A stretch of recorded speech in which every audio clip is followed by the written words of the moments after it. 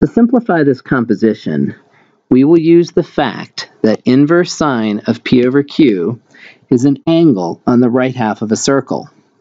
We will draw an angle on the right half of the circle with coordinates of its terminal point being x, p with a radius of q. We've now drawn an angle that satisfies the condition sine of alpha equals p over q. The Pythagorean theorem can now be used to find our unknown x. We have that x squared plus p squared is equal to q squared. Solving for x, we will get the positive square root of q squared minus p squared.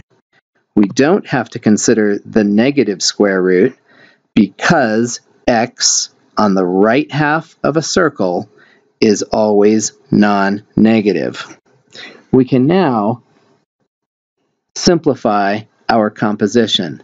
The cotangent of alpha is going to be x divided by y.